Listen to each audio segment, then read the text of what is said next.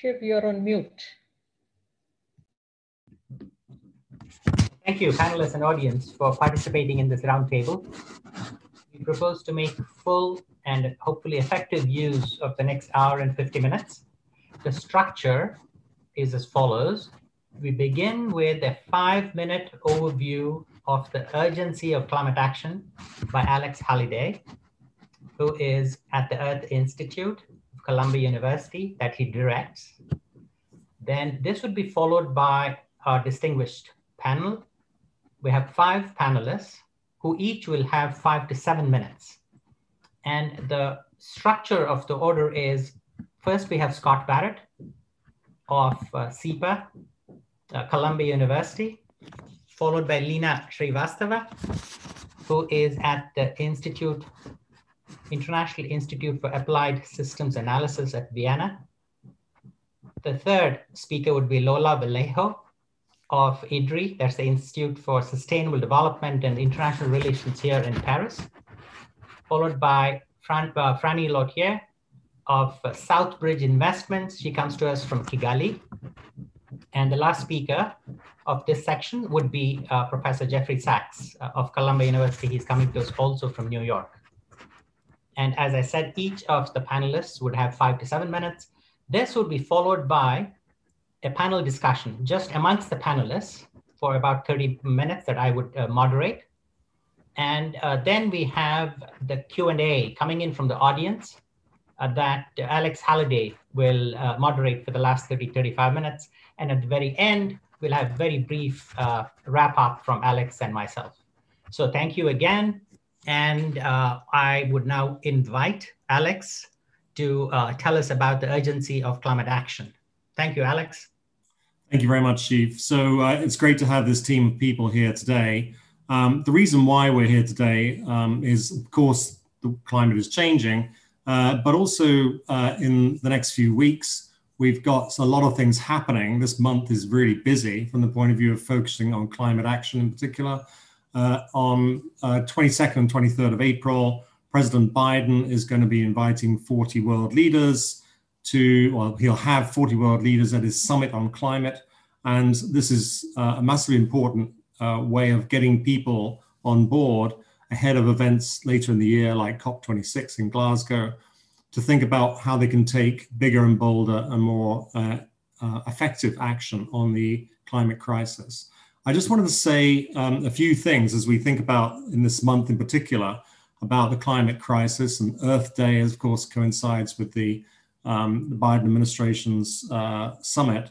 Science has been modeling climate for an awfully long time now. And in particular, for the last several decades, they've been warning that the climate is changing and the world is warming up fast. The evidence now suggests that climate change is going to be worse and faster in its progress and harder to predict than most scientists, let alone the wider public, had realized. So scientists actually didn't realize, I don't think, how serious this issue is going to become. And it's also not just serious, but it's an immensely hard problem to solve. And part of what we're here to talk about today is how hard it is and what we need to do about that.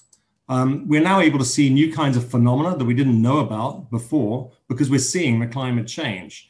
And so Hurricane Harvey was astonishing because suddenly we realized that hurricanes slow down and the big action isn't really from the wind any longer. It's the amount of rain that falls and gets dumped on communities. There are other major things we're seeing like wildfires. And so to some extent, we're seeing the climate change in a way we hadn't quite predicted in the past. But the other thing that's really important is that we've now got better records of what the world was like the last time we had over 400 parts per million of carbon dioxide in the atmosphere. And it's truly frightening. 20 meters of sea level rise relative to where we are today. And actually, the thing that's perhaps most disturbing is that we are actually poking a sleeping dragon right now, because it's quite clear that despite all the talk about climate change, emissions are increasing, despite the growth of renewables, which are an increasing fraction of our energy portfolio. The total usage of energy is increasing dramatically as a result of people's standards of living improving. And so if people's standards of living carry on improving, which of course we all hope for, then we're actually on a trajectory not towards 500 parts per million at the end of the century, which is what we're heading for if we carry on at current levels, but something that's much closer to 1,000 parts per million. So 1,000 parts per million CO2 in the atmosphere were back 40 million years ago, and there were no ice sheets at all.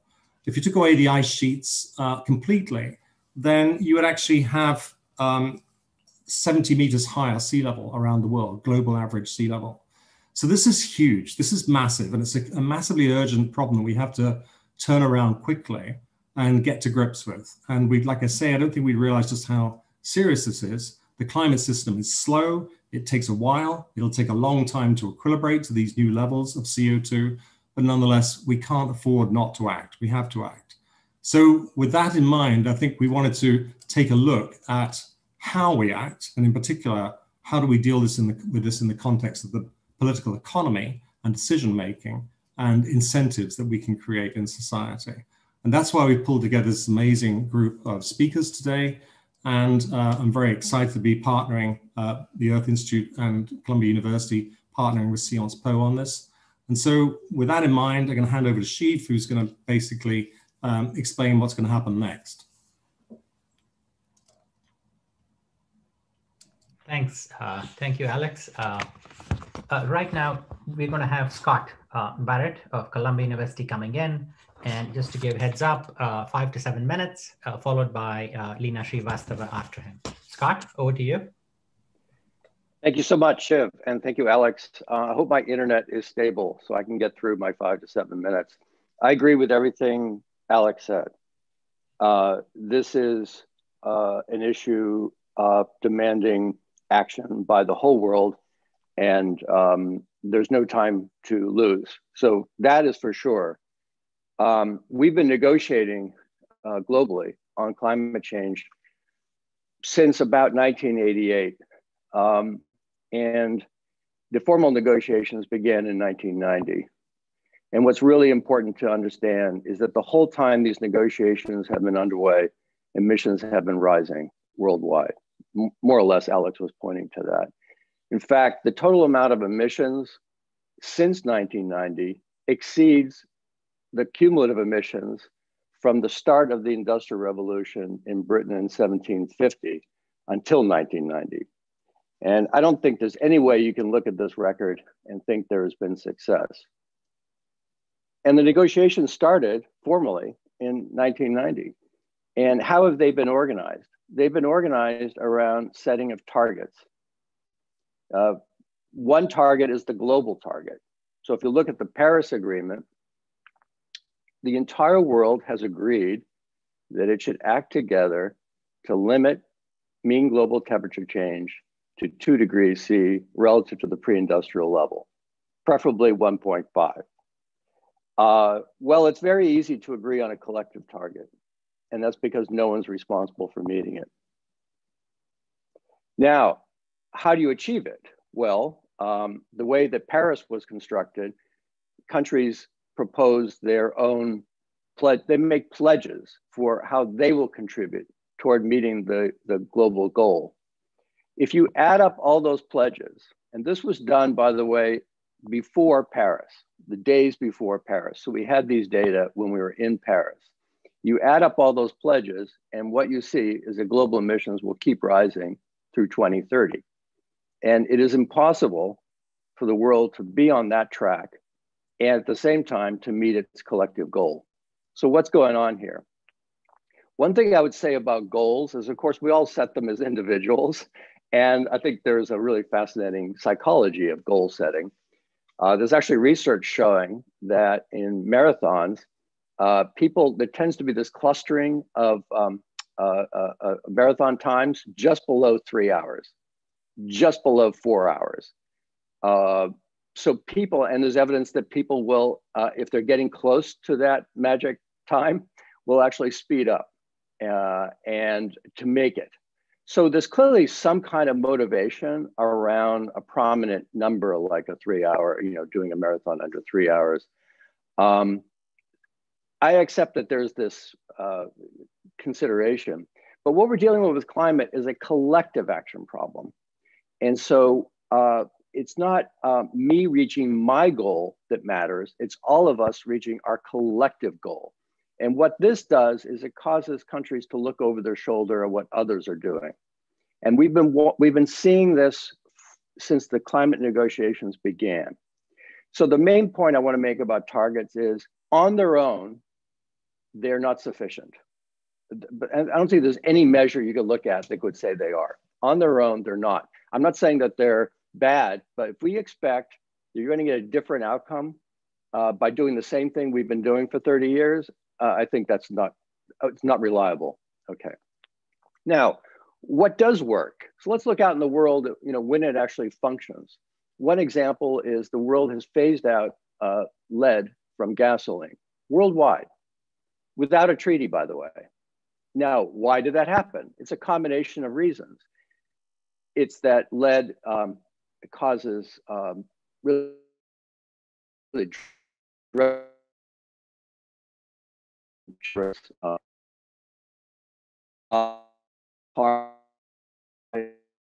There are substitutes. And there are other factors involving the economic system. There are economies of scale in manufacturing, which means that the more you make of the unleaded, the cheaper it becomes to make unleaded. And there are these network connections between different markets. I was really impressed reading an article in the late 1990s that Sudan was phasing out lead in petrol. And you have to wonder, why would Sudan, which had other issues to deal with at that time, do that? Well, it's because they built a new refinery and they needed to export. So what I think you have to look at is what causes transformations worldwide, and it's a complex variety of things. It's not that there was a global target; there was no global target, and yet we still did it. A really great success to focus on is the Montreal Protocol, which phased out CFCs worldwide. Now, what's fascinating about this? There were targets, but actually those targets were really not what was driving the behavior. What was driving the behavior was the belief by all the market participants that the world was changing and that all the money was to be made in substitutes and not in the original chemicals. And what made that treaty so successful was that it created these beliefs by establishing a trade measure between parties to the agreement and non-parties. And what this causes is that as more countries come in the agreement, the market for the countries that aren't in the agreement shrinks and shrinks, which makes more countries want to join the agreement. And you get this positive feedback effect. And that's why we can be today in a situation where all the countries are in and they're all phasing out CFCs worldwide. There's no mechanism like this in the Paris Agreement. There's no mechanism like this in any of the previous climate agreements. Now, we do have a new climate agreement, the Kigali Amendment, negotiated under the Montreal Protocol, which limits the production and consumption of hydrofluorocarbons, HFCs. The Kyoto Protocol tried to limit this, failed. Kigali, I think, is going to succeed because it incorporates this trade measure, which has a fundamental effect on behavior and shifts the market. So we need to be thinking in a much more strategic way about how we address this problem, because having greater ambition, greater worry, and doing the same thing more or less that we've been doing for 30 years is not going to be successful. And the nice thing about Kigali is that it was done after, it was negotiated months after Paris. So what that tells us is that we can have other agreements like Kigali for other parts of the climate problem. It does mean, this approach does mean breaking up this problem into smaller pieces and trying to attack the individual pieces. And the last thing I'll say is we have this fundamental problem of the need to stabilize CO2 concentrations, bringing global emissions to zero. This is like the most ambitious thing you could possibly imagine. There's a backstop to all this, which is to have a technology for removing carbon directly out of the air. And this is the only backstop for addressing the greatest collective action problem in all of human history. And the amount of R&D and effort that has gone into this is really pitiful compared to what is needed. So there needs to be collective action also in areas like R&D and technology development. I'm not saying that this is a miracle, but it's clearly a technology that we need to wrap this up. Yeah, that demands our attention. So we're going to have to do a lot of things, and we're going to have to address the scale issue, Alex, that you pointed to. Thanks so much. Okay, thanks. Lena Stravostava is going to talk to us now. Thank you very much, Alex, and thank you to both of you and Shiv for having me in this roundtable. Let me just build off the comments that both of you made just a little while earlier. As you mentioned, Alex, that scientists have been modeling climate change changes that have been taking place. Similarly, I think some of us have also been part of several pathway exercises that have been done over the years to look at deep decarbonization, 100% renewable energy economy, and so on, to focus on illustrating the feasibility of achieving these defined goals with some assessment of the implications for the means of doing so. But in these exercises, the pathway exercises to achieve what today we are referring to also as a next step of a net zero target, we have tended to focus on access to technologies, on the investments that are required, and the economics of actions that have to be taken with, I believe, quite inadequate attention to issues of equity and justice. And I think this gives us one more reason to reevaluate pathways. Apart from the impact of, I think, the elephant in the room, which is the COVID crisis that we have been living in for the last, well, over a year now. So I do believe that we need to go back to the drawing board to take a look at the pathways and to be able to convince countries, especially the developing world, that there are things that can be done in this space. On the other hand, I think while we focused on these macro level models to look at the realm of feasibility for achieving mitigation, the more bottom-up assessments typically came up with constraints or barriers to sustainable consumption and production, relating to issues of capacities and capabilities, of access to finance, technology and markets, cultural preferences, and so on. And rarely did the two meet, neither in terms of communities, nor in terms of the realities that they were addressing themselves to. And I think this resulted in a little bit of a lack of empathy for the situation in the developing world, in particular the global south, if we do want to call it that. But coming back very briefly to the post-COVID world that we are, well, I can't even call it post-COVID as yet, but the post-COVID world that will evolve, we are not there as yet. This crisis has put back several countries, including the country that I come from, India, by several years or decades in terms of the poverty levels that we are dealing with, in terms of the diversion that we will now require of funds to go back towards some of the development challenges that we are facing. So it's not going to be easy, as we have seen. There was a pushback in recent days by the Minister for Environment in India on committing to net zero targets. And that again is not very surprising. So the question is, what do we do from here forward? And I think the key challenge for the global community is going to be to see how we address ourselves not just to the challenge of climate change, which, as you said, Alex, is real and staring us in the face already, with the promise of reaching tipping points fairly quickly, but to be able to address the multiple risks and vulnerabilities that humanity is facing, and to be able to look at the multiple dividends that can be possible and focus on how you achieve these multiple dividends to be able to respond to the multiple risks. We cannot any longer afford to focus on a unidimensional problem, no matter how big that is, because of the differences of the here and now and the challenges that we are facing and the problems that might be coming up in the next few years. So I think that is critically important. Having said that, even if I look at a country like India, our vulnerabilities are huge to the problem of climate change and the impacts of climate change.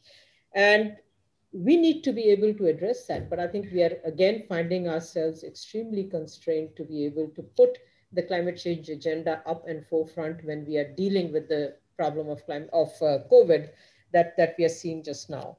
But still, I think there are many opportunities on the multiple dividends fronts that I spoke about that we need to be able to take a look at. I think the opportunities arise from the experience that COVID has and the response to COVID has provided us.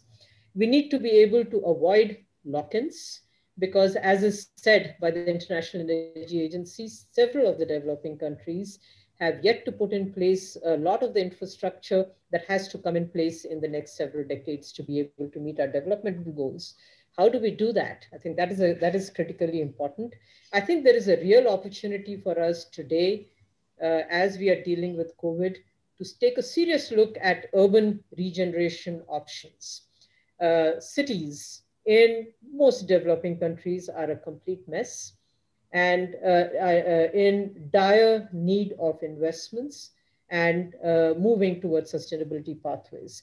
I think there is also a real opportunity for us to leapfrog towards digital service-based economies that will bode well for sustainable consumption and production.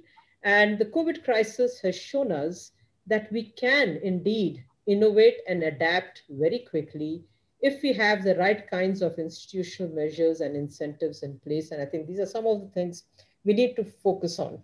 We also need to take a relook at globalization. And I know I'm out of time, so just half a minute, Alex. So we also need to take a look at how we have globalized, because we had this opportunity to pause and take a look at how we have interpreted globalization and the extent to which we have taken it. Today, the focus has to be on a judicious mix of globalization and localization with a very firm focus on jobs and employment opportunities. And I think this is extremely important. And finally, I'll stop by saying that we have shown also the fact that developed countries in particular can mobilize huge amount of resources in a relatively short period of time. But we did not see that kind of commitment when we spoke about climate change funds of various kinds. There is a huge erosion of trust and confidence. How can we ensure that some of these resources, recovery resources, are used also to build back the system of multilateralism and international cooperation better? Thank you. Okay, thank you, Lena. And now over to Lola Vallejo, who's going to speak to us. Thanks. I know the targets were kind of having a hard time, so I wanted to start by maybe saying in defense of targets that, of course, they're not an end in themselves, but climate targets rooted in science are effectively the only way we have to have a yardstick for ambition. And there's currently a somehow understandable backlash against the notion of carbon neutrality, both from as Lena mentioned, the Indian energy minister pushing back and saying, it's not to us to commit to net zero, or even environmental activists calling it a distraction to avoid action in the short term. So I think that an answer to kind of rehabilitate carbon neutrality or long-term climate action is that indeed you need decisive action in the short term. I think an interesting yardstick that is also coming out more strongly is the notion that large developed economies should commit to at least a 50% reduction by 2030 of their emissions for developed countries only, be it US, Japan, Canada, South Korea. There's a kind of a number coalescing around those short-term targets. Another way to rehabilitate the carbon neutrality concept is to have greater clarity regarding the use of offsets or carbon capture and storage. And I'd like to maybe challenge slightly what Scott said. I think neutrality has two components: reducing emissions and increasing the sequestration of CO2. But so far, countries have been a lot less forward in clarifying the second part of the equation. We also have to be clear about the phasing out of fossil fuels. So clarity regarding the endpoint. And I think there's been some nervousness regarding some of the latest declarations around net zero, that maybe net zero could become an umbrella term for continuing fossils as it is, but making heroic assumptions regarding the development of CCS. Another thing that is very dear to IDRI is the biodiversity collapse, which is not only a nice to have thing, but is actually an integral part of meeting the climate neutrality targets globally. Without functioning ecosystems, we simply won't be able to meet the carbon neutrality challenge by 2050 or mid-century. So it's very important that we also support net zero biodiversity positive narratives and pathways to decarbonization. That is, taking into consideration when you think about modernizing agriculture, that you also have practices which are sustainable for biodiversity, and that you make reasonable assumptions in terms of the global supply of bioenergy and the carbon capture and storage possibility. And it's encouraging that the World Economic Forum is also starting to push this narrative. I'd also say that innovation is great, but I would add that well-targeted innovation matters. And there's one of the key moments in the 22nd of April summit convened by the American administration is also dedicated to innovation. But I think it's very important to be effective that we clearly target it to usage where it's most effective. For instance, hydrogen is all the hype and all the rage right now. But we really need, when planning for the development of hydrogen, to think how is it going to be used, in which sector, probably industry and heavy duty transportation and freight. What I find interesting is that industry is clearly one of the areas where there are particular opportunities to put in place international cooperation. From that perspective, I think the US coming back in the Paris Agreement and convening this summit in a few days' time is a great opportunity to talk about global green procurement for things like clean steel, and creating lead markets to support the establishment of clean plants for hard to abate sectors. And I think we now have a decisive size to push for breakthrough, not in technology, because we have those technologies, but we need to scale them up commercially. And I think we could make quick progress on that. Maybe even more importantly, innovation is great, but I think pro-poor climate solutions is better. So we need to give priority to solutions that are both effective at curbing climate emissions, but also contribute to reducing inequalities as opposed to widening them. And I strongly support what Lina said regarding that as well. Coming from the countries of Gilets jaunes and yellow vests, we know all too well how devising climate policies separately from broader justice issues is just a no-go, even in a developed country. So from that perspective, my personal feeling is that the green bus rapid transit, like electric buses systems in cities, or railway development, they don't get as much airtime as EVs or batteries sometimes in those international discussions. And I think that's a shame, because that would also probably change the inclusive nature of the dialogue. Okay, no, I need to wrap it up. So. I think inclusiveness is going to be major going forward. The IEA has put up a people-centered clean energy transition commission, which is going to be very interesting. But I'd just like to say that to make the transition inclusive, we would need maybe a couple more things. I would like to suggest that directing international funding to explicitly support transition, such as the EU has a just transition mechanism, which is a big fund. Could we do the same thing, but at the international level, maybe through the GCF or others? And also saying that the governance issue is extremely important to drive massive transition with popular support. And in France, we had the Citizen Convention, which I'd be really happy to say more. Thank you. Okay, let's leave it there. Thank you very much. It was great. Now, Franny Luthier. Franny.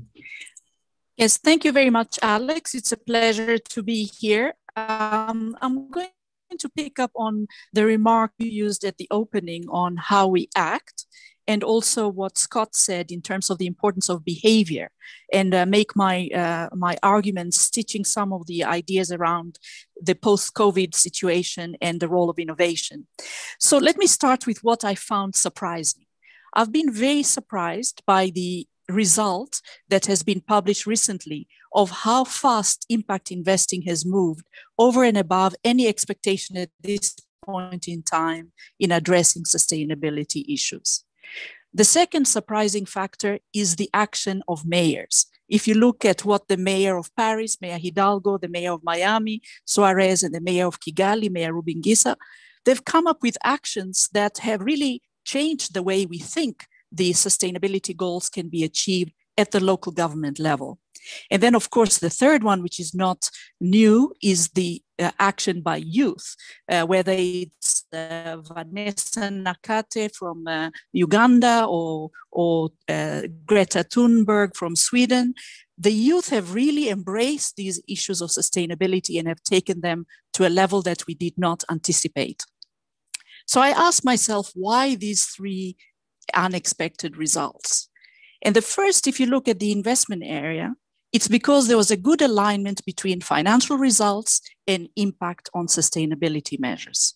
And therefore, for investors, putting money and picking winners that drive you in the direction of sustainability became feasible. And that drew more and more investment. And then you have somebody like Larry Fink coming and making an announcement about how BlackRock is going to change. And that gives even more incentives for the rest of the financial sector to move. If you look at the mayors, it's because there was a nice alignment between policy and politics. Citizens were driving for bike lanes, quieter neighborhoods, cleaner breathing air, and all of that aligning to a political agenda which allowed the mayors to then deliver on something that otherwise would have been very difficult to achieve. And for the youth, they're really looking at their future. They have a lot of time on their hands with not much to lose if they go ahead and argue and manifest for their future. So the self-interest of these three different groups were very much aligned, and in a way that, for example, if you looked at what Herbert Simon would have argued on the social receptivity of human minds, or what we would have seen from Thomas Schelling in terms of micromotives and macro behavior, or even the arguments of de Tocqueville in terms of self-interest and how that drives large-scale political change. But I'd like to focus my remarks on the question of innovation. And I draw on the very interesting empirical work of Eric von Hippel, where he found that if you look at how innovation happens, it happens in three dimensions that self-reinforce. The users are the largest ones in innovation. So take solar energy, you come up with a technology and people figure out how to use it. I take a solar strip, I put it on a backpack, and I charge devices, mobile devices for kids in Cote d'Ivoire who can then go and have e-learning at school. I put a massive solar park and I can supply energy to a utility. Or I have a business that puts solar panels in individual small businesses and I transform the fishing industry use of refrigeration. So the ability of users to innovate, driven by their self-interest, taking solutions of innovation from others has made a big impact, and that's a fantastic opportunity. The other one that also struck me is you take the fossil fuel industry. They know that the time end is coming, so what have they done?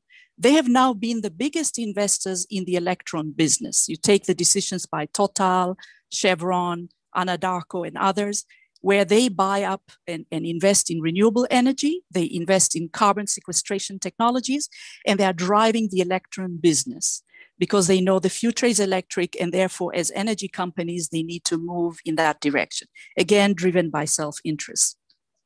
And then the last example, I think that is really equally exciting in my view, is how the payment systems, which has then enabled smart metering for electricity and pay as you go, which reduces the consumption overall of electricity, has driven innovation for now having distributed energy solutions in villages, in rural areas, and even now in urban areas in emerging markets. So my main argument is that if we can find a way to take the results of what people have now seen as the benefits of cleaner solutions for transport and for energy, as we've seen now with the post-COVID or the COVID environment, with people working from home and enjoying the quiet streets and the clean air and the ability to work from home, that if we can harness that self-interest and drive it through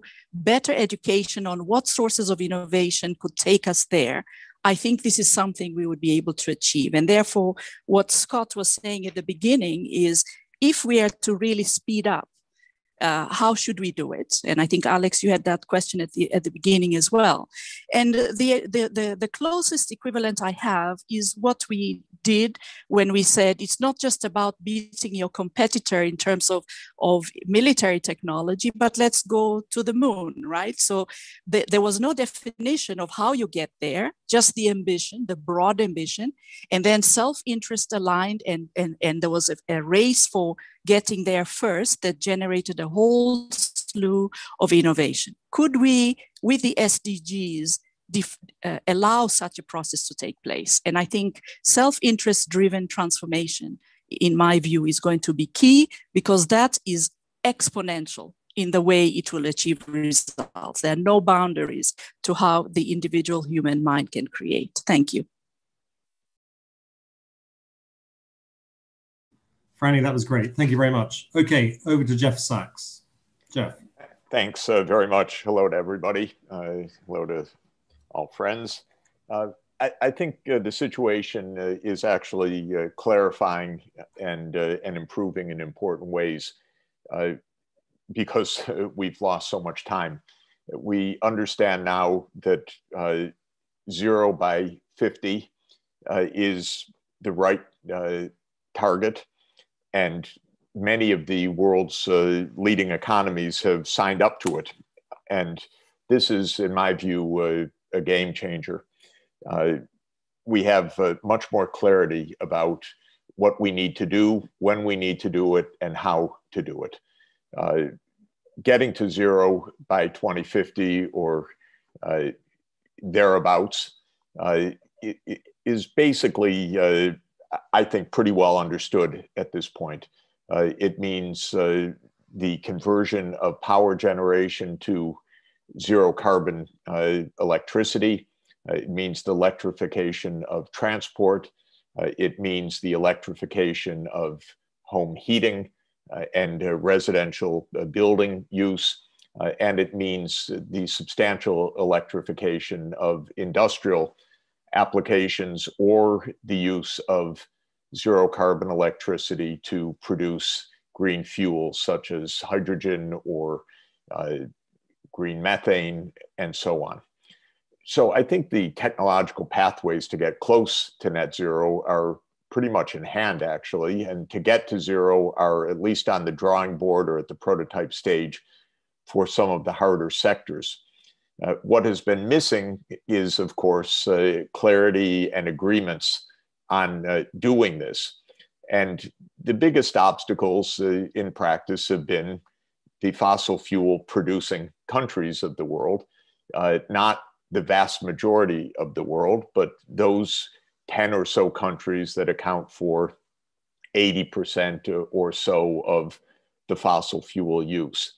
I think that while we're not done with that difficult group, and the situation in the United States remains fragile, we have the real possibility of the US, the European Union, UK, China, Japan, Korea, and other large economies signing on and actually pursuing net zero on this really sensible, achievable, and relatively low-cost transformation pathway. So I'm not so pessimistic. I'm not hugely optimistic or naively so, because the world's governed by stupid people and by stupid outcomes. But still, we're in a much better situation than we were before. because there's a lot more clarity. The European Green Deal is a big deal. The fact that President Xi Jinping has said zero no later than 2060, and it's incorporated in the 14th plan and into the work stream that was agreed several weeks ago, is a big deal. The fact that Prime Minister Suga of Japan has committed Japan to zero by 2050, and Korea has its own Green Deal, is a big deal. And the fact that this is achievable, if not 100%, then 80% with pretty clear shot. And the other parts of what's missing right now on the carbon side, not so hard to figure out, is very promising. I've always believed we should just be much more straightforward in quantitative regulation. I think economists mess this up in important ways by talking incessantly about carbon trading and carbon pricing as the magic bullet. They are subsidiary instruments. A much stronger approach is regulation. No new coal-fired power plants, no new fossil fuel power generation approved, unless there are tiny exceptions to that, but unless clearly part of a zero by 2050 strategy. That, to my mind, is how the Montreal Protocol really worked. It was a quantitative set of objectives. Each country was told, phase out. What made it easy was that CFCs could be replaced by HFCs. Now, it's not quite as easy with the CO2, but it's not a complete imponderable anymore because the price of photovoltaics and offshore wind, as well as onshore wind, and other zero carbon power has come down so decisively. So I know I'll end at this point. I think we have a much clearer path. My goal in my daily stump speech, which is daily several times a day, is that countries should get to Glasgow in November with a zero by 2050 commitment. And then, learn how to do that. It's better if you learn how to do that first, but if you don't know how to do it first, commit, because when you do the homework, it's actually not so hard to accomplish. So our obstacles are not the lack of really good alternatives. Our obstacles are lack of clarity that remains in many places, and the resistance of fossil fuel owners in a few places, coming down to a smaller and smaller number. We have Australia, Russia, Saudi Arabia, half the United States, Alberta, and a few other parts of the world to convince, win over, or just defeat politically. But this is what remains to be done. Thanks. Great, thanks, Jeff. You started off with gloom and doom from me, and you ended up on a positive note from Franny and Jeff. It was great. So over to you, Shiv. Yeah, okay. Thank you very much. The five of you have taken on partially converging, but there are distinct kind of strains where you don't converge at all. What I see as a point of convergence is an underlying sense that planning is important, that governments need to plan, they need to intervene in the market, they need to actually drive innovation. So can Scott, Lola, and Franny, to begin with, can you tell us about what should be kind of the role of the state?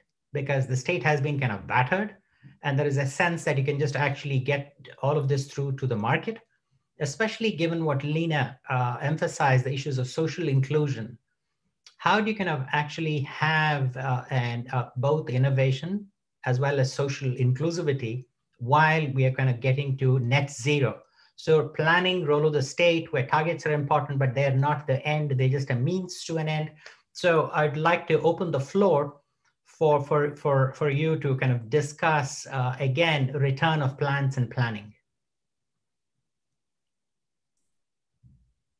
Well, if I may, I think the a key brick in the planning is, well, we talked about the global goal of reaching net zero by 2050.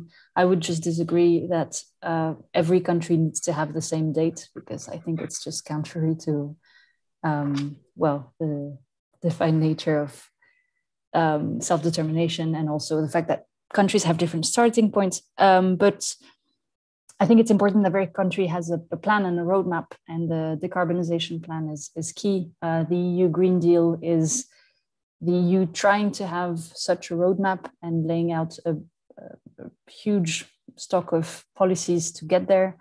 Many countries have a long-term strategy. I think the main problem is even countries which have a good strategy in place, there's a lack of ownership in various ministries. And that's certainly true for France, where we have the national low carbon strategy, but still the environment ministry losing out to other more powerful ministries, as is often the case on particular sectoral topics.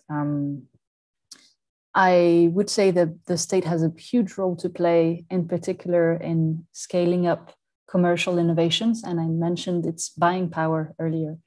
Just to reiterate, I think states committing to creating lead markets for clean basic materials, such as steel, would have a really long way towards building those innovations commercially, which could then benefit other emerging economies and developing countries.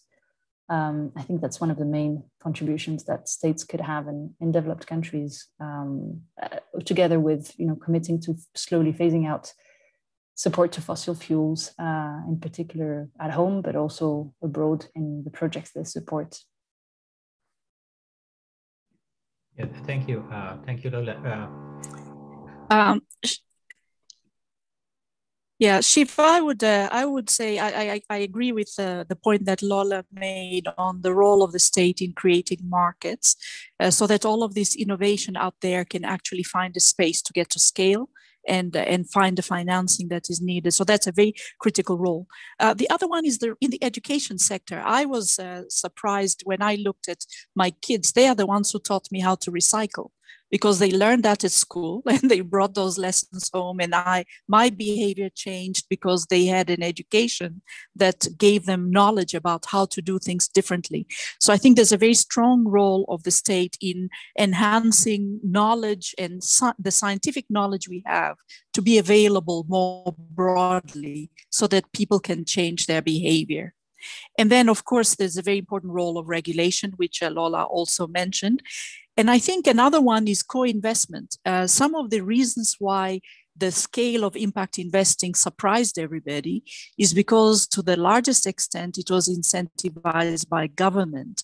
If Germany hadn't made the massive investment in the solar energy space, we wouldn't have cheap solar energy panels today. So there is a big role of government in driving investment. So co-investment and investment, at least for the starting point, are very important. And then the last area, there is this myopia, because voters are very myopic, right? They don't vote many times for the long term. And I think civil servants, which is the other part of government we don't talk much about, but civil servants have a very big role to bridge the policy-politics gap. And I think this is an area where we need to pay attention because of the myopia of electoral system.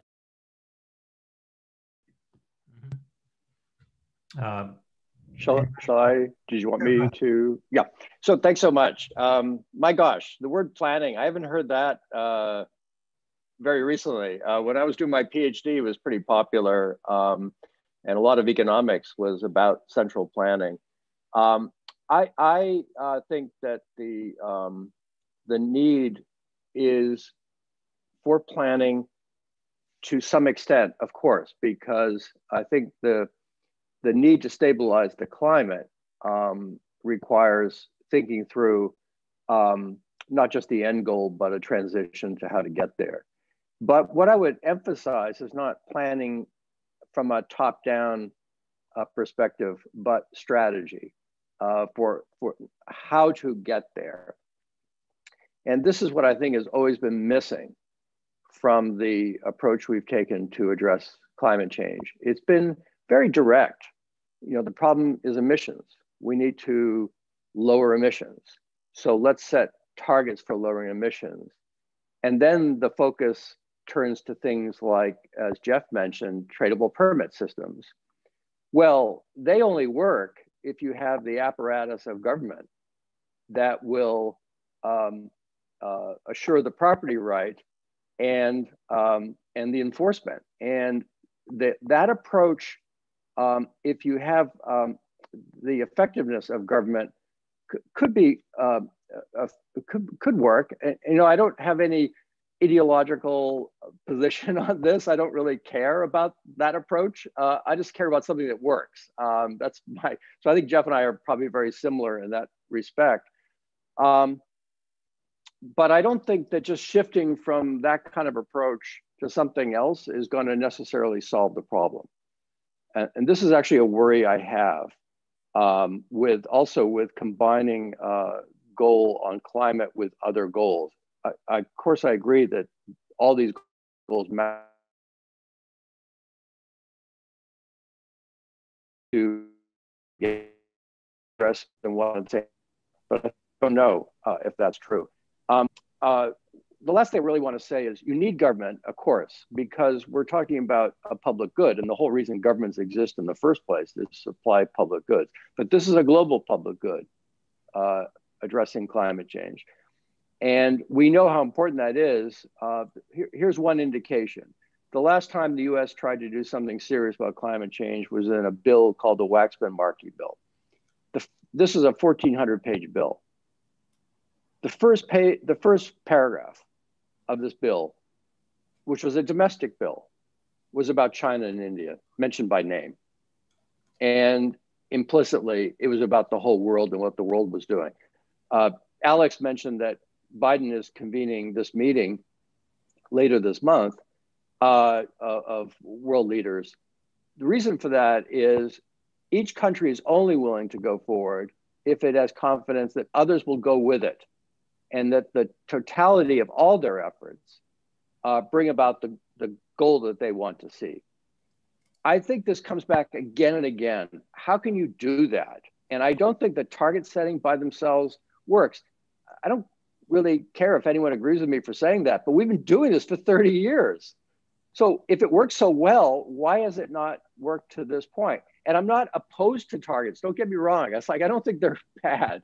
It's just that on their own, they're insufficient. If you couple them with the mechanisms that bring about real change because you've changed incentives, then I think they can be powerful. But on their own, I don't think they're sufficient. Jeff and Lena? Yeah, we haven't really been setting targets for 30 years. We've been setting goals for 30 years, like stabilizing the greenhouse gas concentration in the atmosphere to avoid dangerous anthropogenic interference in the climate system. That's a nice aspiration and a goal, but it's not actually a target that is a target for any government.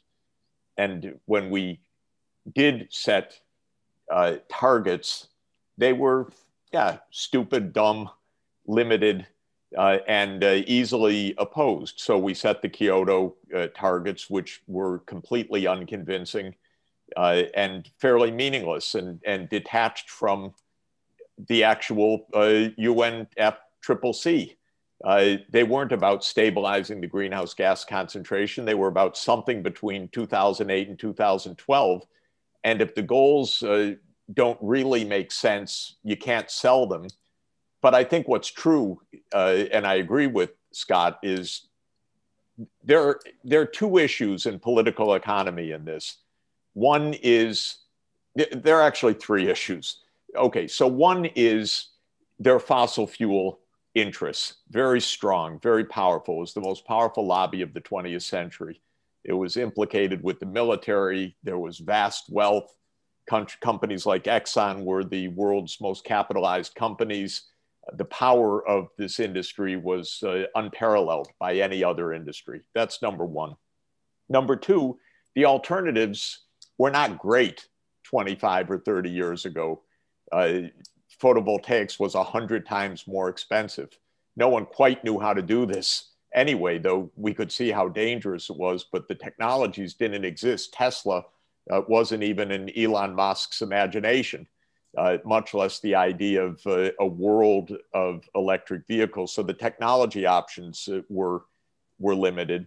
And then third is the intrinsic problem of global cooperation. So the US is a deeply neurotic country, and its current neurosis is China, and the US neurosis about China has been actually in play for 30 years. So the Senate has said, we're not going to do anything unless China does it. And China said, hell no, you're an Annex I country, we're not. You go first, that's what the rules say. And so we lost 20 years on that particular idiocy as well. So it's not true we've had 30 years of targets. We've had 30 years of blockage. The only real targets we've had are when they're meaningful. Okay, get to zero by 2050. Now we have clarity that we're really wrecking the world. It's really dangerous. Even getting to zero by 2050 probably is only a 50-50 chance of staying below 1.5 degrees C, maybe even less than that at this point. But it's really with the standing at the cliff. So we need to do this.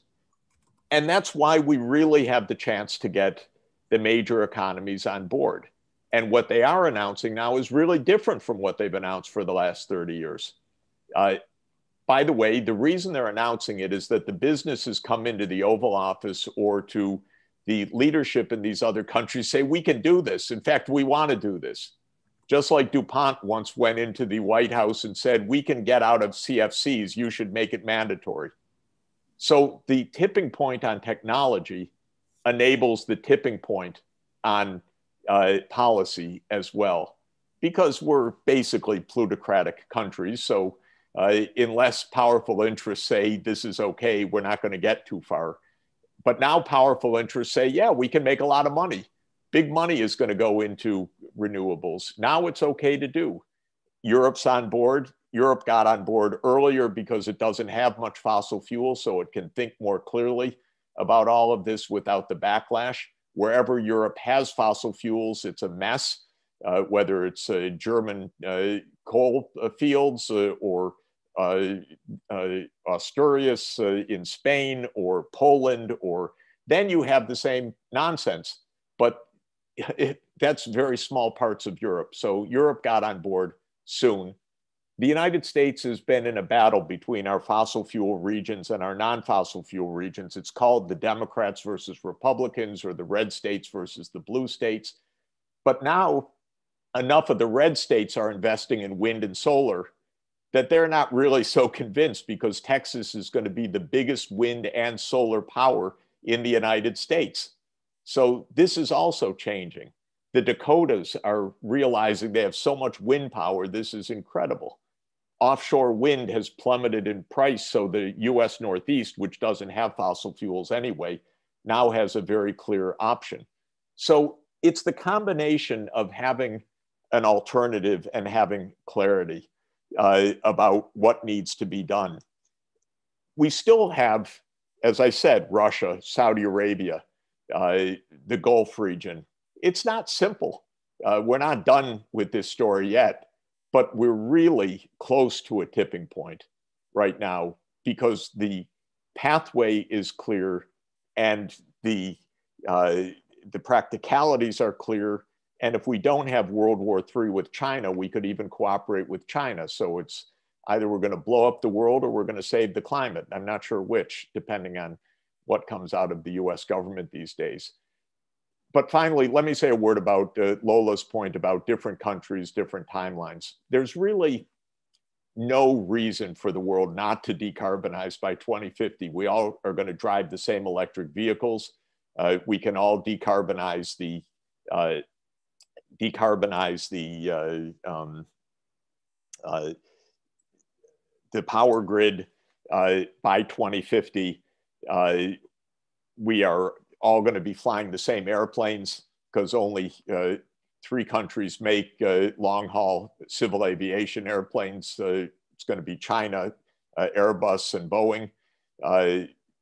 And so it's not really so hard to do this. What is different across countries is who should pay for it. So the rich countries should be paying a lot more. That's where we should put the emphasis, on the side payments, not on the timelines. You know, the timelines are not hard. It's really who bears costs and so forth. And there, the rich countries are pretty outrageous. They spent 12 years promising 100 billion a year, and they could not make it. And 100 billion a year is nothing.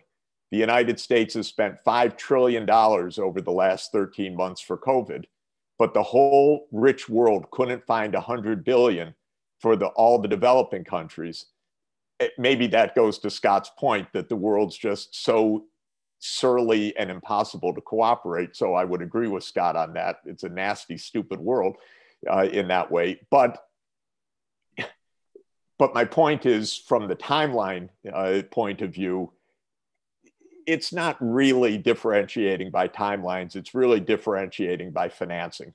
And I would argue, even on the optimistic side, it's not so hard to come up with 100 billion, 200 billion, 400 billion of low cost capital for this. And I'm pushing in particular a massive recap of the multilateral development banks as the most important direct way to do this. So Inter-American Development Bank, Asian Development Bank, European Investment Bank, African Development Bank, Islamic Development Bank. These, I think, are the best tools actually for the global financing. Just to maybe one other round for some of you, just want to push back on what I've heard. One is I get a sense that technologically it's totally feasible. Targets are important, but it's part of kind of a strategy. And you really need a few key countries in the world to step forward. Well, more than a few. You need really to reach a tipping point. You need the big ones. Yeah. So the key one for the panel to consider is, what is it about kind of self-interest that simply doesn't get motivated when it comes to climate issues? Many of you have said the vast amounts of money that was raised for COVID literally in a trice. The vast amounts of money that gets deployed regularly for defense and armaments. So what is it special? And I think Scott said the issue of kind of collective self-interest as being very different from individual self-interest. So when it comes to climate, given the nasty kind of political economy issues, and not just the fossil fuel, for example, also important thing is to bear in mind the important principle of common but differentiated responsibility and capacities that now seem to be ignored. And it's one of the enshrined principles of UNFCCC. And that simply has been kind of, in some sense, they pay lip service to it. But and as Professor Sachs, Jeff said, look, we couldn't raise 100 billion by 2020. And so I'll ask kind of each of you just to kind of have a very brief, share your thoughts on what is it about the political economy that makes it so challenging? Beyond the US being a surly country, or beyond the fossil fuel kind of lobbying and so on, what is it that has prevented us over the last 25 years? Well, I'm happy to start out. I think this is the most difficult collective action problem in world history, and the institutions that we have in place, which obviously are imperfect, but have served their purpose in other areas, are just simply inappropriate for this particular problem. when countries come together in Paris and they agree on a collective goal, I think they're sincere. I think they really want to meet it. I don't think that's the issue. The issue is that you do have this problem of self-interest. I'm not any kind of advocate for self-interest. It's just, it's a primary human motive. It's not the only human motive. You know, we care about many other things too. So it's not a simple issue, but how else can you explain why countries meet in Paris? They agree on a collective goal. They then set their own individual pledges for meeting the goal. You add up the pledges and they come nowhere near meeting the goal. I mean, that is almost, you know, it's the prediction of the collective action. Are there other explanations? Yeah, I'm sure there are. I'm not saying this is the only one, but I think to neglect this one, it would be a real problem. Jeff used this term, a tipping point, which is an overused term, generally speaking. I think people misunderstand what it means. Jeff doesn't misunderstand, so I don't want to be confused there. But I think what happens with a tipping point, you know, it can occur in markets naturally. That example I gave of unleaded petrol and moving towards that as a worldwide standard, that was a market, not only market, governments were also pushing, but really the priority at the local level. But that brought about a transformation because you're talking about a system. This is how we need to look at energy. And this is how we need to look at human society. As individuals.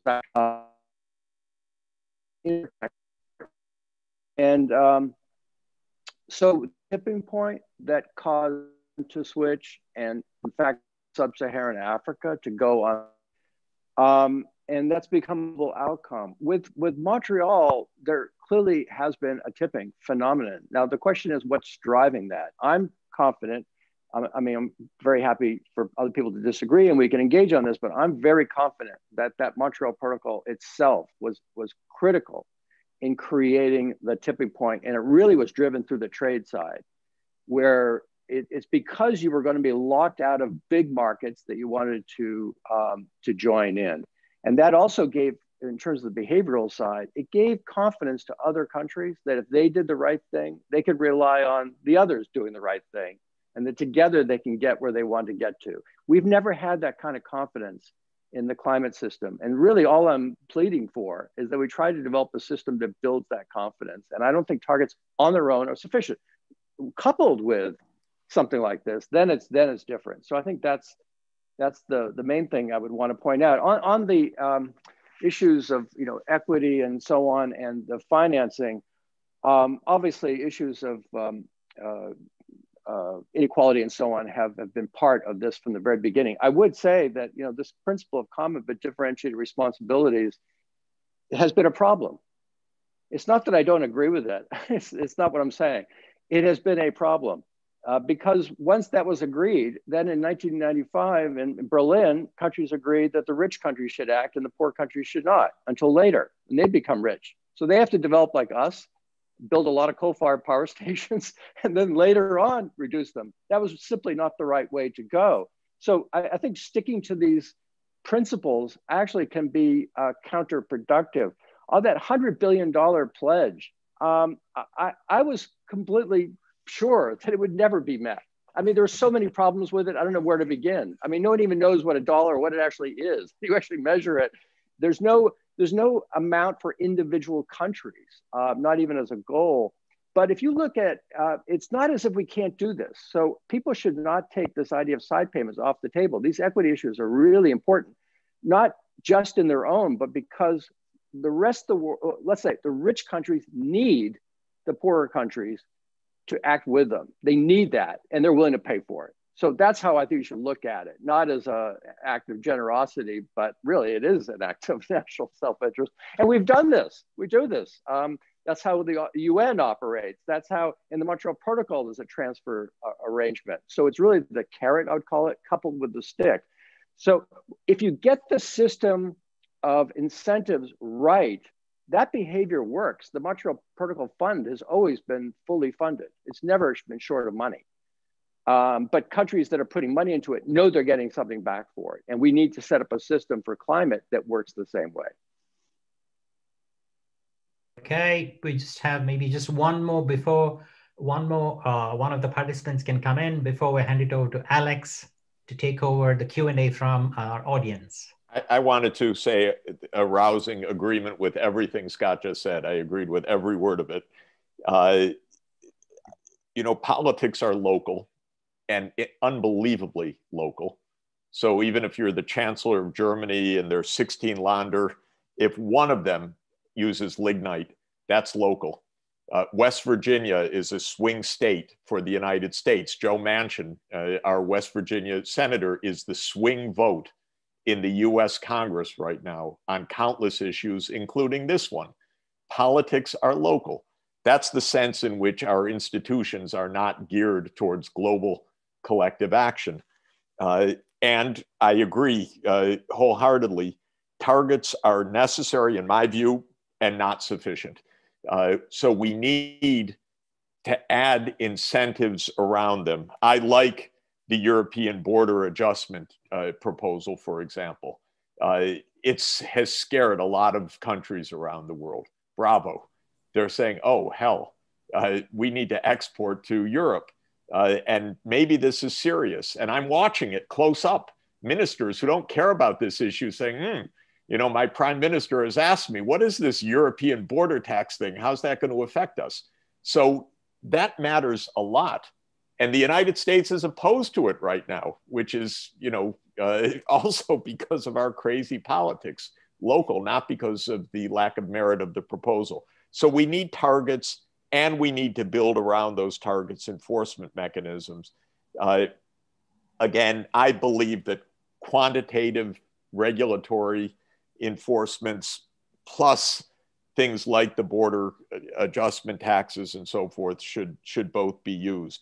It would be smart for the world somehow as a whole to say after 2035, we're not, I mean, many countries are now saying after 2035, we're not going to allow internal combustion engine new car sales.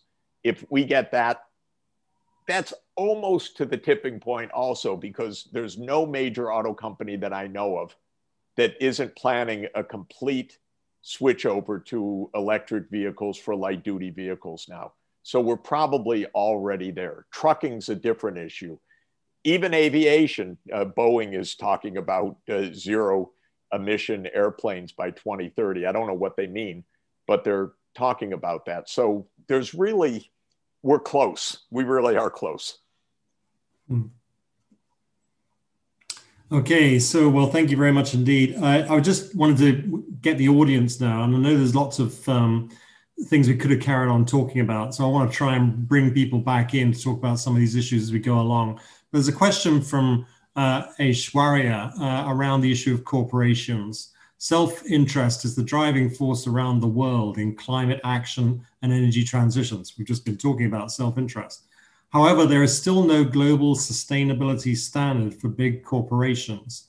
How can we negotiate the same in the upcoming negotiations? Is it even on the agenda?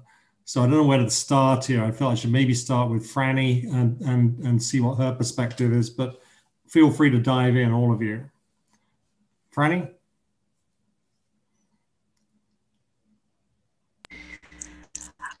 Yes, thanks, Alex, for the question from the audience.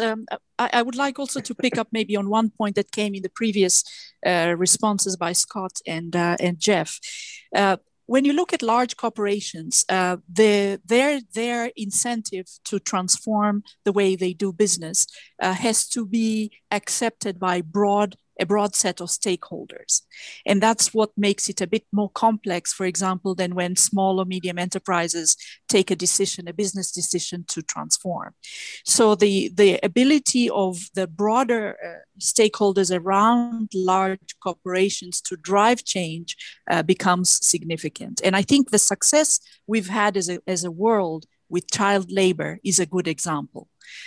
When you look around the world today, it is very rare to find products that are now produced using child labor, because there was so much effort that went, first of all, pulling on the heartstrings to show images of why it is so bad to be using child labor. And even poor countries where children needed to work to support their families had to adapt and move towards this global collective standard of no child labor in manufacturing, in mining, and in many other activities.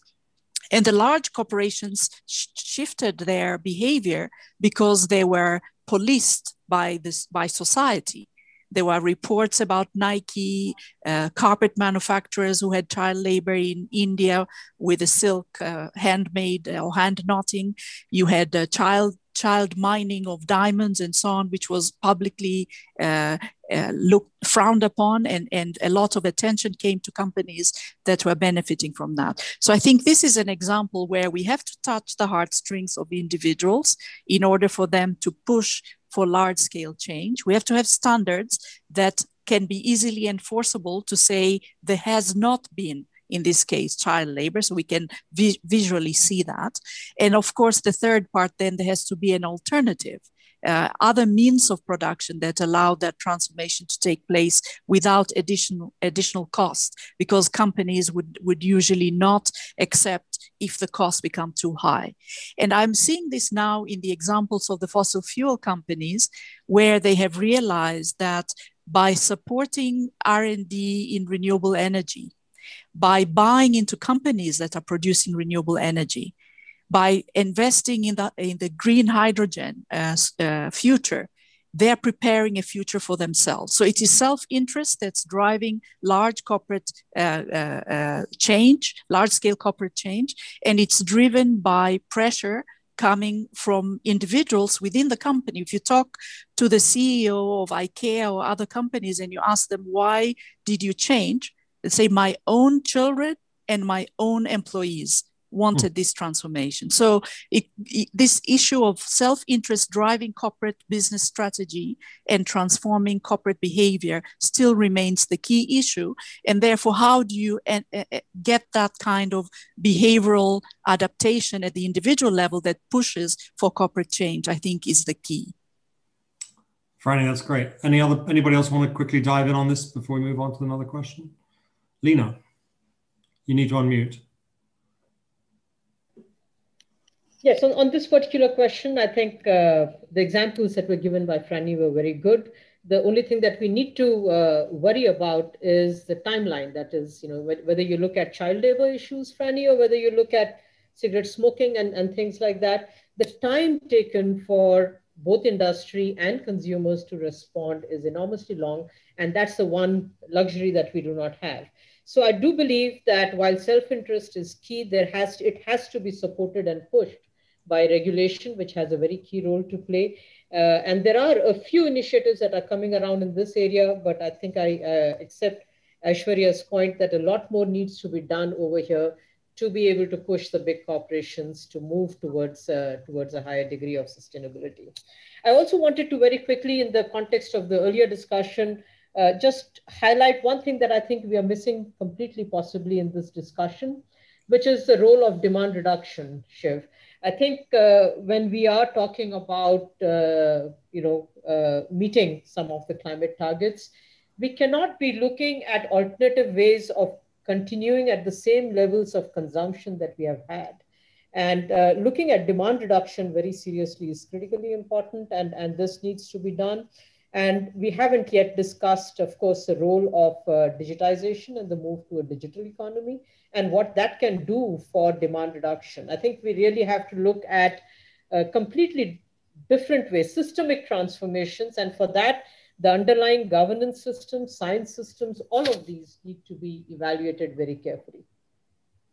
Okay, so let's get to another question from Bruno. What is your assessment of what seems to be a rush for green investment, ESG, of many financial sectors and IFIs and corporates? Who wants to dive into that? Lola, do you want to get into that? Thanks. The rush, I would say, is it's all relative. So there's a huge, on small numbers, I would say that there's a huge increase.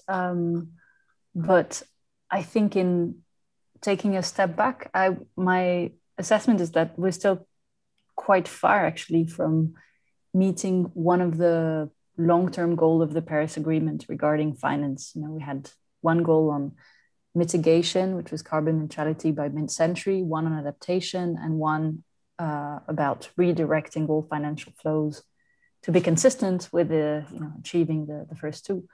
And I think by and large, we're not there because there's not enough also accountability of the many investors coalition that have sprung around. And I'm not, it's not to say that these aren't good. They're really great to kind of set standards and try and generate momentum among key actors. But I think all too often there's a real risk of greenwashing and a lack of credible plan for transitioning away from fossil fuels and away from polluting technologies in many cases. And it's not because you point to the few percent of renewables in your portfolio that you're actually, you know, shifting the 98%.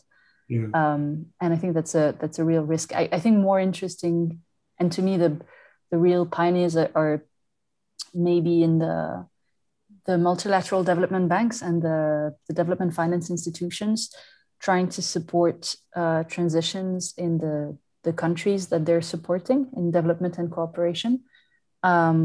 Because I think there's a growing momentum to align to Paris Agreement goals and to support countries to define their own low carbon development pathway. And the French Development Agency has started doing this, and I know it's something of interest in many other bigger development banks.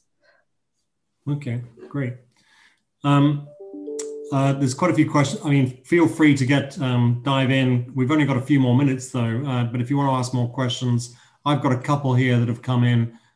One from Jana from Sciences Po. I would like to ask the panelists to elaborate on the issue of inclusive transition, what that refers to exactly and what are the ways to achieve it. We've talked about it a bit already in some of the discussion. Lena referred to it, of course.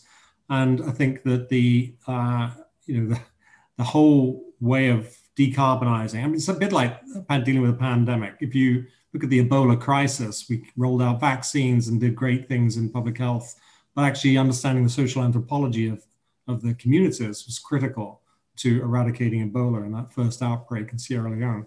And so understanding people is massive to this climate crisis as well, and the reaction of certain communities and how we're going to make it inclusive for them.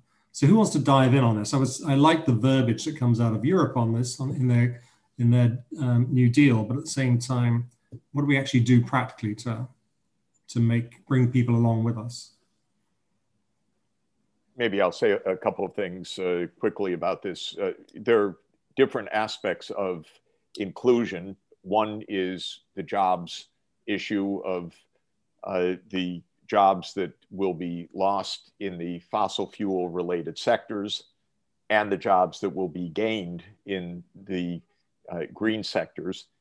Almost every study that I know of shows that the job gains are greater than the job losses in this transformation. So this is not a net job killer, but definitely livelihoods are affected. And then one needs a social and political response to that. Every country that has a coal sector has to deal with its coal region and with its coal workers. So Germany did that in a coal commission, and it stretched out the closing down of lignite to 2038, but it is phasing it out. Spain had a similar action. The United States is grappling with this right now. I'm sure that Senator Manchin of West Virginia is going to ask, what's in it for me and for my state in all of this? So jobs is one issue that plays a significant role. I would add to this climate damages as a vast, definitely under-tapped and underrepresented area all over the world. People are suffering massively from anthropogenically induced disasters. Generally, in poor countries, these countries are left to their own devices when a Category 5 hurricane hits, or when rising sea levels destroys a delta region. And this is completely unjust because the responsibilities are not borne by those who cause them. The United States is responsible for 25% of the historic emissions of CO2, for example. So I think justice also requires addressing the climate disasters in a way that reflects historic responsibility, which the rich countries, and especially the United States, have completely sloughed off to this point, but needs to be on the table. Yeah. I think it's also right to say, just even obvious but important to say, climate is not the sole venue in which injustices need to be addressed. So we can't also expect the climate regime, policy regime, to address all injustices, but we certainly should have shared responsibility when it comes to the climate-related facts of injustice. I guess the danger, of course, if we don't address this, is that there'll be a different government that comes in, a populist government that takes advantage of people's, hard to imagine, isn't it? Anyway, so, but there are... If I'm just like, I know the other risk is we're also asking for radical transformations of the way we produce, we consume things. And so if we want to be serious about doing all this, that's going to impact massively people in their daily life, we might as well try and sell it with making life better at the same time, because otherwise, why would they jump in? Can I just also add one? You're frozen, Scott. Sorry. Oh, my apologies. You're freezing. Can you hear me? I can now. Yeah, now we hear you, yeah. Oh, okay, I'm sorry. Gosh. I don't know about the rest of you, but I've had enough Zoom in my life. I just wanted to say that I think it's, Jeff has put his finger on the pulse of politics. It's really critical. And I think the social sciences haven't done enough to answer fundamental questions. How can you devise, let's say, a domestic bill that has to address a problem like climate, even if only a piece of it, that has a chance of being adopted, number one, implemented, number two, and number three, successful in actually achieving its goal? I think we fall short of that. I'll give you just a quick example because I think it's illustrative of the general problem. The province of British Columbia adopted a carbon tax many, many years ago. And despite changes in government, left to right, back and forth, that policy has endured and it's been increased over time. Right next door, the state of Washington, which if you weren't paying attention to humans, looks a lot like British Columbia. So it's like very similar.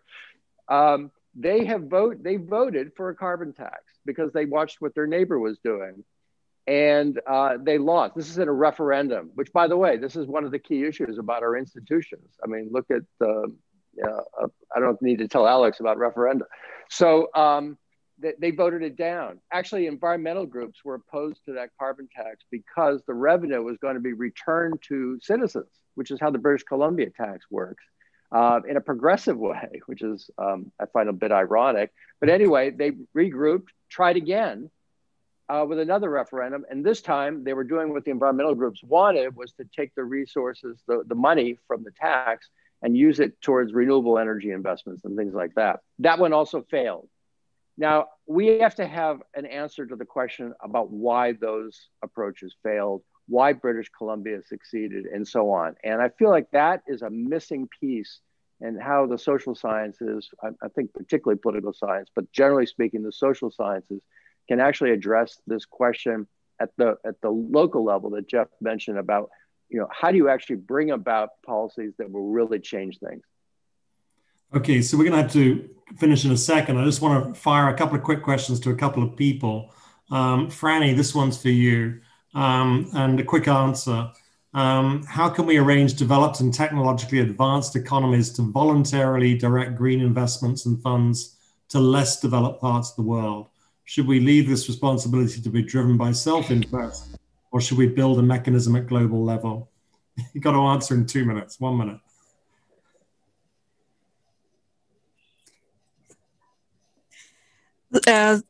Two quick answers. If we are going to use the self-interest that drives corporate activity, then R&D in greenfield is a good incentive for those companies. And you see it with renewable energy, where you can develop solutions in Africa because there are no legacy systems, and those innovations can then be transported back to advanced economies. Second is by trade. And I think Scott mentioned that, developing products in regions where they allow you to trade and you benefit from that. Textile industry is a good example. If you have renewable energy and non-pollution in making organic textiles, the only place you can do that is in countries that are growing organic cotton and other fibers and don't have a polluting energy system. So you can actually develop such textiles and export them to the world. So trade could be another incentive. Okay, that's great. And now a quick question for Lola. This one's from someone called Sophia. You mentioned offsetting. Do you think that offsetting has a bright future in the private sector? Could it really be an option for financing sustainable development somehow? Or do you not think so? Quick answer. I think offsetting is a limited solution, because ultimately we need to get to net zero by 2050 and negative emissions thereafter. So let's not forget what comes afterwards. So we need to just reduce emissions. So offsetting can work in the very short term, and it can be a way to mobilize finance to invest in the technologies which are still evading us, but it can only be transitory. So it's very dangerous if companies say that they're neutral now when they're actually massively buying carbon credits. And I'm not, calling them out. I think it's a good concept, and it's good that they're trying to do something. But we have to be clear about what it means for companies and also what it means for countries in the context of the international carbon market discussions under the UNFCCC. Okay, well, thank you. I'm afraid we've run out of time. We've got more questions we could have answered, but Sheaf, back to you. Okay, so I'm not trying to wrap up this impossible to wrap up discussion. It's been kind of lively, engaging. But I was hoping for a little bit more of the bouts. There were a little bit of kind of nice jabs here and there, but then there was just kind of, you guys started agreeing with everyone else, which was a little bit like, this is not the way it's supposed to happen. You're supposed to keep the audience engaged. So my kind of takeaway seems to be that, yeah, and it's a very broad takeaway, yeah, behavior change is critical for kind of climate change. And here we are talking of kind of both at an individual level and collective level. But the problem is we don't have institutions, and the politics are not structured to kind of make this happen. And that's part of the missing, a critical component. The second is kind of the role of developed economies and their kind of responsibilities for kind of rest of the world, even in an extended way of kind of looking at self-interest. So how do we kind of mobilize that and getting over the kind of the political economy hump, if not kind of the wall of that it now kind of stares at us. So we're going to be watching with great interest what's going to happen in a week's time, and with the 40 leaders or their high-level representatives in Washington, D.C. And since we have 4 minutes, I'd just like a round from our panelists here, just very brief, and then finally kind of wrap up by Alex. What is it that you think would happen in Washington, D.C.? Jeff, over to you. Since all politics is local, let's begin with you. I think we're going to have a pretty good meeting. And I think that governments are going to say we need to get to net zero by 2050 and we should work on it. I don't think it'll be too much beyond that, but that won't be bad. Okay. It's not polite to accept the invitation and then wreck the meeting. So I think people will be polite. That's not exactly a resounding. Well, you know, you don't solve the world at these meetings, but they're not bad to have. But you don't. What's happening, by the way, is countries that weren't invited are saying, "What's wrong with our policy?" So it already has spin-offs in places that you wouldn't expect. I know it. I'm seeing some of those governments saying, you know, we want to raise our hand and show that we're doing something. What should we do? Okay. If I could just maybe add briefly, Shiv. Yeah, I don't know what they're going to do, but I know what they need to do. There really needs to be, and I think this is why Biden convened the meeting. I mean, he believes in multilateralism, but, you know, come on, we need to show that multilateralism will actually work. You can't just want it for its own sake. And, you know, I think that's what we really need. For the United States to move forward, which it can in a number of ways domestically, particularly as it focuses on other goals in addition to climate change. But it really does need this assurance that other countries are going to move in lockstep and that together it's going to make a big difference. And what I really hope is that they don't just say this, but they actually start to think about how to create this strategic perspective on the need to shift globally and going to this kind of tipping phenomenon that Jeff mentioned before. That's the thing that's critical. And I hope that John Kerry especially has learned the lessons from the past, that approaching this problem directly is simply not effective. It's not that people are insincere. They're not. I think they're sincere, but that's not enough to get you what you need. So that's the bit that I really hope they introduce. And it's a process. It won't be done instantly, but that's the bit that I think that they really need to introduce that would be novel and potentially a game changer. Okay. Lena? Yeah, I think there will be a lot of excitement because of the US coming back in, and therefore a drive for other countries also to step up and try and make some commitments. But I also think that there will be a reiteration of the need for some of these support mechanisms that we have been talking about. Okay, Alex, I know wants to come in, but quickly, Franny and Lola, 20 seconds each.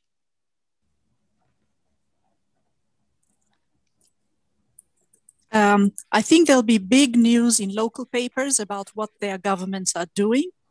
There will be a subgroup of governments that would announce big initiatives that they'll do together. And I think there may be one or two big announcements by the US that could be implemented through executive order. That's my prediction. Okay, very Phil. And I hope a new momentum for the global climate action. That's probably the US not only doing things at home, but also saying that it can become again a credible leader and organizer of international action. Let's see how this goes. Thank you. Over to you, Alex. For the final word. I just wanted to say thank you, everybody. It's been fantastic. This has been a great discussion. Wonderful to have such brilliant people to engage with.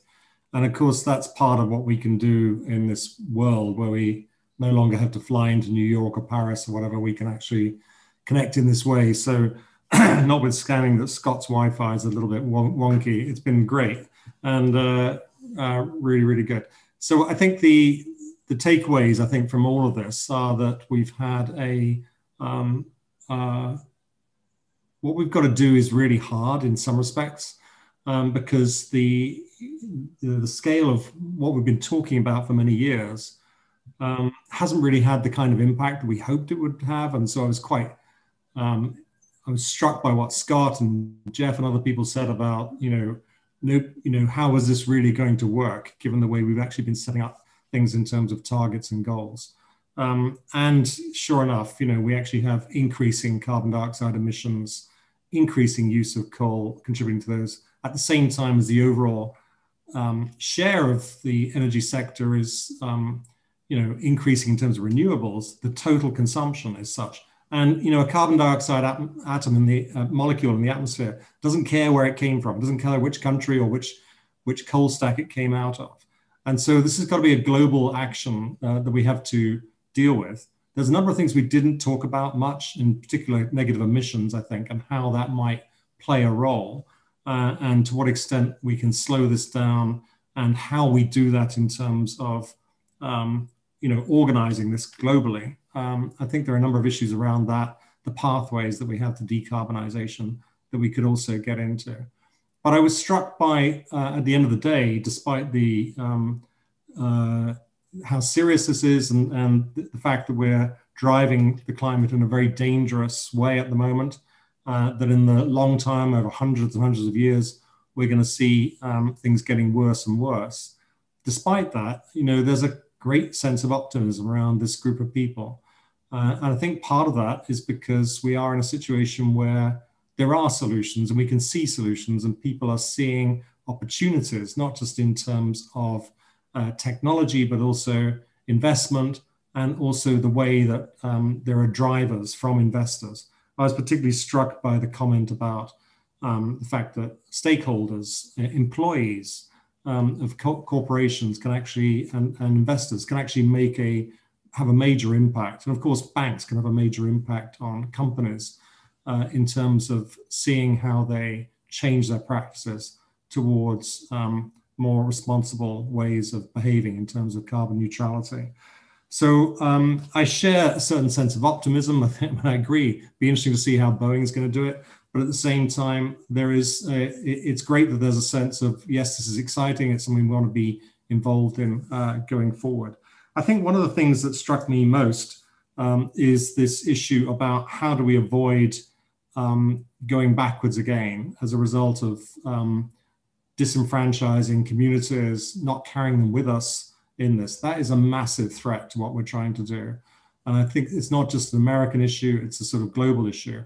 How do you carry communities along with you? So I do think there's a ton of work to be done on that. And I think Scott's illustration of British Columbia and Washington State was a classic illustration of the problem we face. But it's going to be on steroids as we start to decarbonize the coal industry and the oil and gas industry going forward. And at the same time, we've got every reason to be optimistic, because there are, like Jeff said, many more jobs going to be available down the road. The other thing I think that was really, which we didn't talk about quite as much as I think we might have done, but which it relates, of course, to jobs, and we focused on jobs, are the other aspects of social justice. And I think actually the fact that certain countries are going to be not just going to be left behind in terms of the impacts on their economies, they're going to be decimated by climate change. And so what are we going to do about working to help those countries and actually help them adapt and provide them with the money they need to rebuild in the,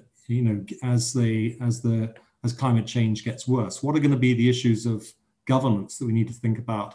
We have right now, a recognition that you can have refugees who have a certain status because they're fleeing from war. But what about people who are fleeing from climate and actually having to move and migrate to different parts of the world, from Africa to Europe or whatever, as a result of that? And then the other thing we didn't really talk about much, and because it's not really this part of the discussion, but I think it's important, is that there are going to be big health impacts, that people are going to find certain parts of the world really hard to live in, not just because of decimation from hurricanes or whatever, but actually because of the heat stress, because we actually haven't really put humans through this kind of a climate before. And so we've got to get our head around how we're going to deal with that. How are people going to be living in different parts of the world? The food security issues as we see the bread baskets of the world decimated. So there's a lot to think about that actually relates to justice and how do we think globally about this problem, beyond just thinking about some of the political economic drivers that we might make to decarbonize going forward. So I think those are the main things that I wanted to say, but I just wanted to quickly summarize, say two quick things that I brought out. One was this idea that people raised of tipping points, which of course we've been talking about in the science literature for a long time in terms of tipping points towards things getting really bad with the climate system. But people are talking about a tipping point in terms of the way people are thinking and the way the people are feeling and the way people are governing on this issue.